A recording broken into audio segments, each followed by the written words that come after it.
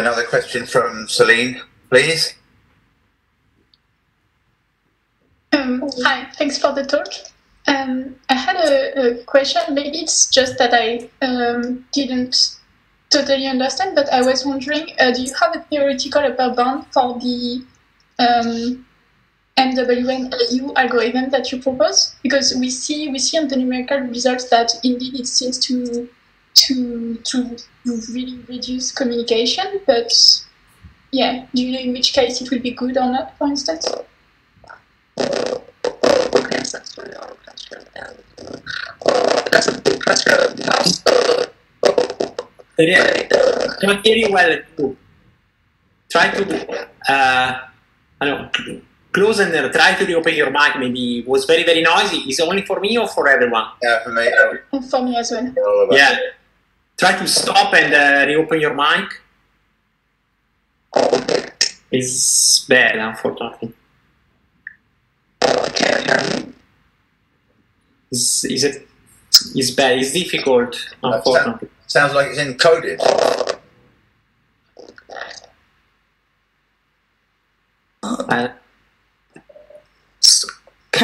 Can you hear me now? Nah, it's better.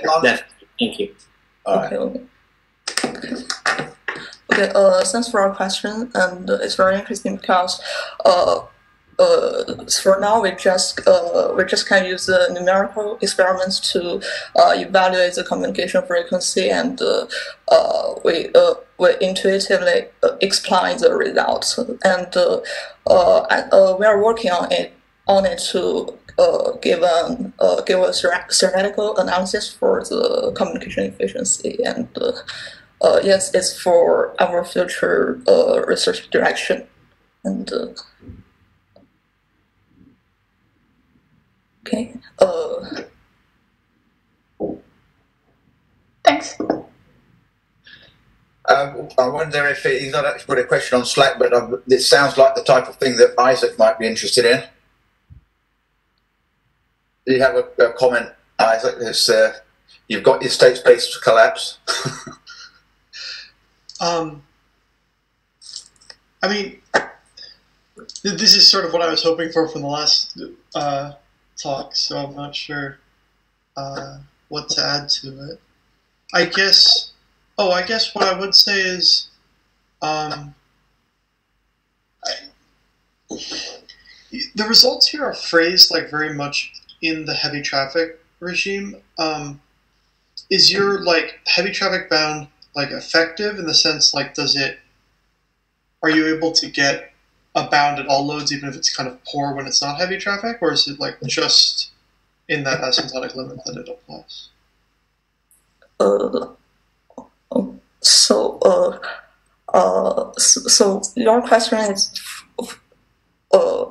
we have it's heavy traffic analysis, and so I would you mind to repeat your question? And sure. To be more clear, does your heavy traffic analysis give a bound on like response time or whatever you're specifically bounding at all loads that becomes tight in heavy traffic, or is it a bound that only applies in the heavy traffic limit?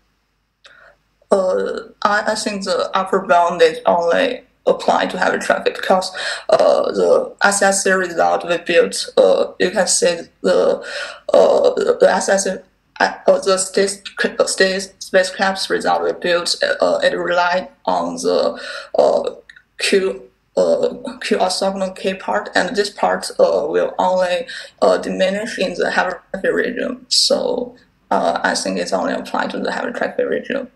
Okay, I hope that's your question. Yeah, thanks.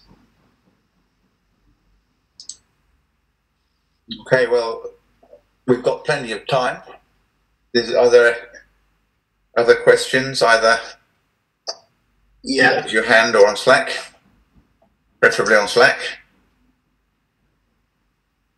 Hi, this is Daniel. May I ask a question directly? Because it's not. Yeah, sure you can.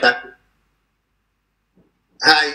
Yeah, thanks for your talk. And I have a very simple question, but maybe to also clarify for others that are not super familiar with a heavy traffic analysis. So the space collapse that you considered was to collapse a two-dimensional, let's say, space into a single dimensional one. Could you elaborate a bit more, explain a bit more the space collapse that you considered?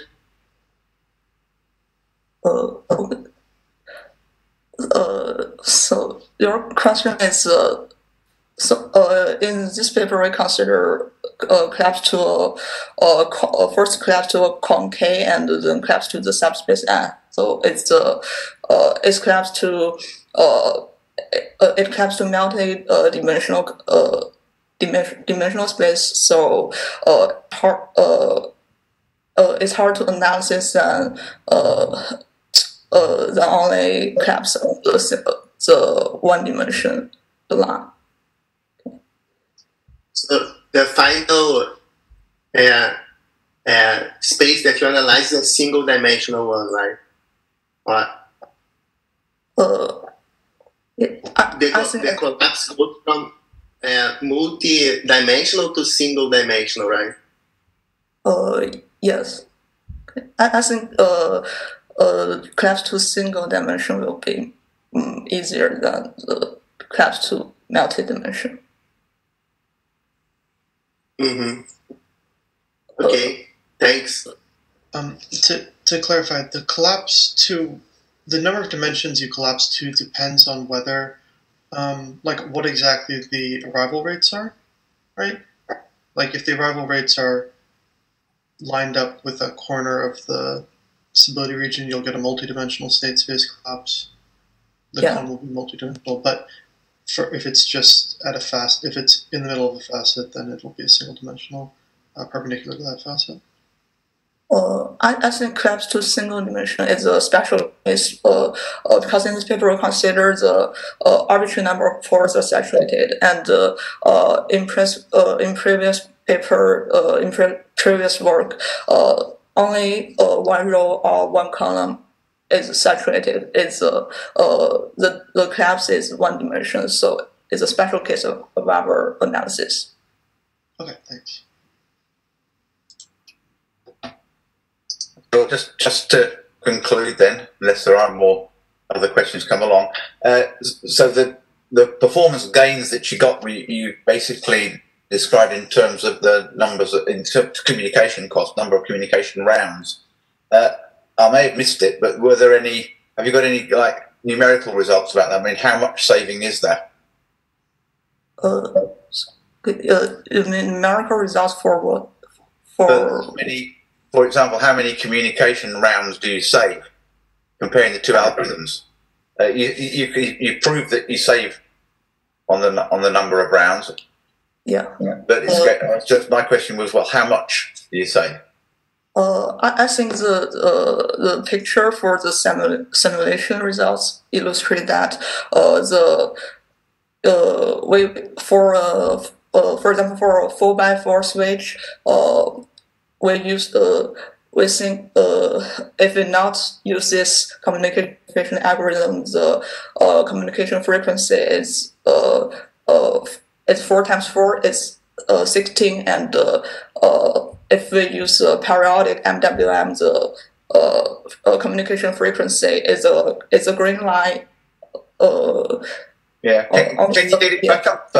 Is it simple, Danilo? On the top of the picture.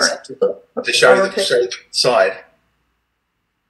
Yeah, you are a presenter now. You can share your screen over your slides. Okay. You say I can share my slides? Yeah. You should in the bottom of the window, the share button enabled now. You can share your screen and your slides. Okay. Please wait a minute. Okay.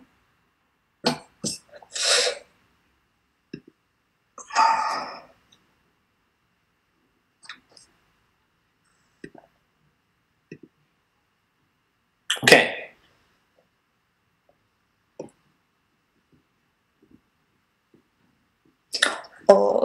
yeah, for the red picture, you can see the with periodic updates.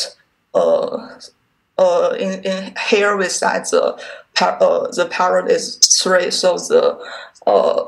so its communication frequency is 16/3, and these three lines are our the communication frequency derived by our method. Okay.